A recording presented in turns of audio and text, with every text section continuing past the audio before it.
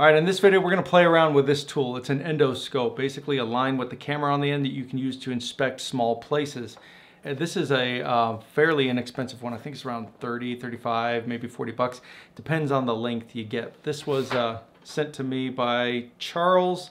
Limink Amazon shop team. Will you review this? I usually say no, but this is something I've been wanting to play around with. Should come in handy. This connects via Wi-Fi to whatever screen you want to use it on. That's part of why it's so cheap. You don't have to pay for a screen. Wireless Wi-Fi borescope inspection. 2 megapixel snake camera with light. This one's a 50-foot length. That's huge. How would you... Some instructions. So I guess I got to download the app. That's fairly small. I think I read in the description that that's less than 1/4 inch. It looks like 1/4 inch. These are different end pieces you can put on. This is a hook, like maybe you have a wedding ring or something down the drain. And this is a side angle mirror. Maybe, oh, maybe there's like a turn in the pipe you need to see to the side. That one looks like, what's going on there? App Store. Search the free app, quote, HD Wi-Fi. That looks like it. It's got 2.5 stars. I don't want to read all that. Only one review with actual.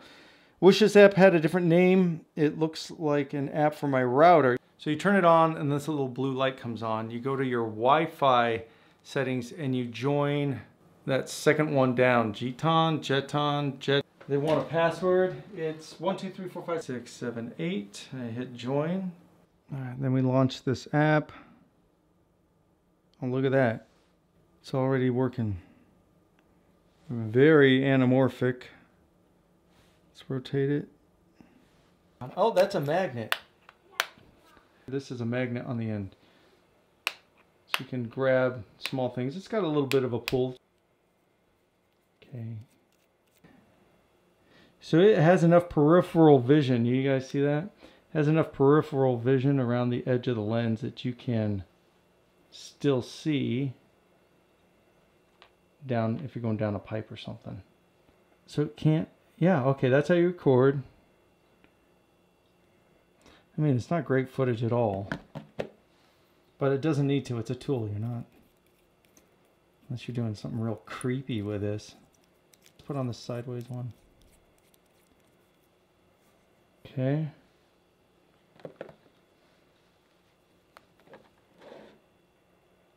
All right, it's a bit obstructed, but you know, it works.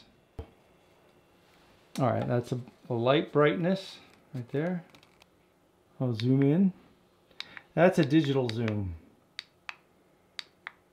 So there's no actual real zoom going on there. That's on and off, and that's just to save a picture. Okay, so let's find something fun to do with this. The barrel of a gun.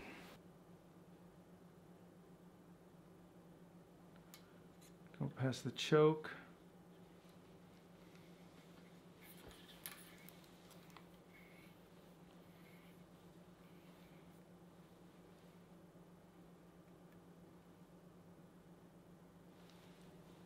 There we go. Mosin. This gun uses corrosive ammo, so it's nice if you're gonna buy one to maybe look down. This gun, let's see, I don't know if this will even fit. Come on, no. What about this direction?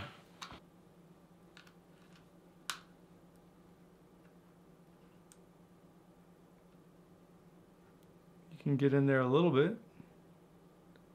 You can see the rifling. Let's point some light down the end of the barrel. Look at that. It's kind of cool. Here's a 9mm. This is a Springfield. Let's look at the... It's nice and clean. Look how clean that is. All right, that's enough of guns. Let's do something else. And here's a little drain from the gutter. It's full of water. Let's see what it looks like underwater, huh?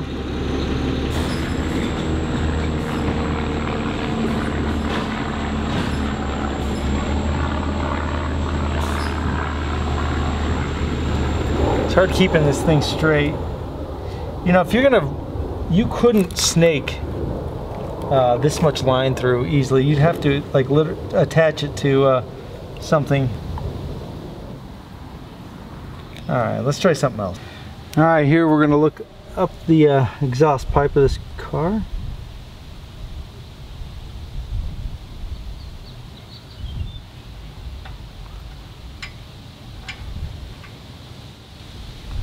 Hit the end of there. If you wanted to see more, you'd have to put on the mirror. I feel like I'm 10 years old. This is a water shutoff valve. Let's just take a look. There's a little hole on the top.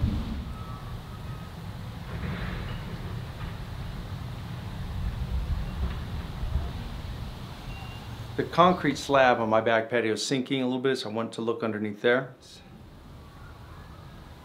Go down here. Got some plant growing. Good luck. Feel like I'm watching an episode of The Littles or something. This is really dark on this screen. It's a massive void. It's hard to control the camera when it's a huge opening like this. It's a little bit better in confined spaces. All right, how about looking inside this tank? So this has not been drained in a long time, and you got to get the water out, otherwise it'll weaken the inside. And you can see how wet it is in here. All these rust spots are just weakening the walls, so it'll blow if it gets too weak. I want to try and get the camera to lie here where most of the sediment would be, so I'm going to tip this.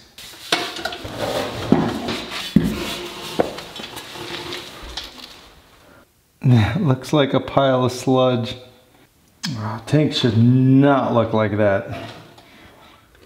Again, you can see that you don't get a super clear view, but you know, if you're using this tool, it usually means you're pretty desperate. So this part worked really well. It's a straight drop about 15 feet below, and you can access the sewer line from here. If you see standing water at the bottom, that means you have a blockage in between this part and the street. If not, it's between this part and up into your house. But this is raw sewage. You really want to sanitize the end of this camera once you get it back out. Inspecting down the dryer, you can see if there's lint or any kind of blockage down here. If you're going to shove this in appliances, make sure it's unplugged because the end is metal and you can't bridge some circuits and either fry boards or do other kind of damage.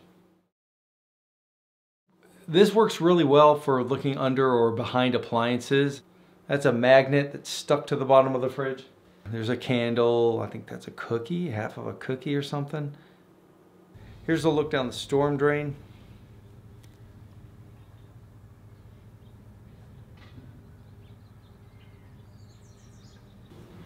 This is a gopher hole, and they make a twisted maze of tunnels, and I could only get it in about a foot before it hit the mud wall. All right, so thanks Charles for sending this to me. It was fun to play around with it. If I was gonna buy this, I would not get the 50-foot length because that's way more length than I think I'll ever need. I think 25 would be my max. 20 foot would be good because I won't use this tool that much, maybe once a year tops. It's one of those tools that you know, it's indispensable if you need it, but you don't need it that much. So like a metal detector, you know, if you need it, awesome to have, but you're not gonna use it that often.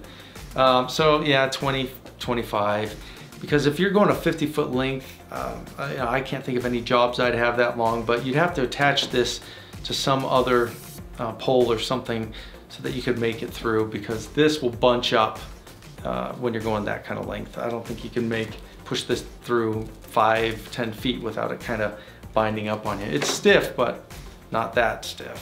What else? So yeah, if you want one, the links are under the description. I'll take you to Charles' Amazon page. You can buy it there, and it's an affiliate link, so you can support the channel at the same time.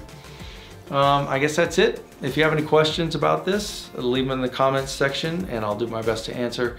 Next video will be another security camera system. This one's wireless. Last one we did was a Lorex wired system. This one's much cheaper, and we'll see how we like it. So anyway, if you're interested in that, I'll see you next time. Take care and have an awesome day.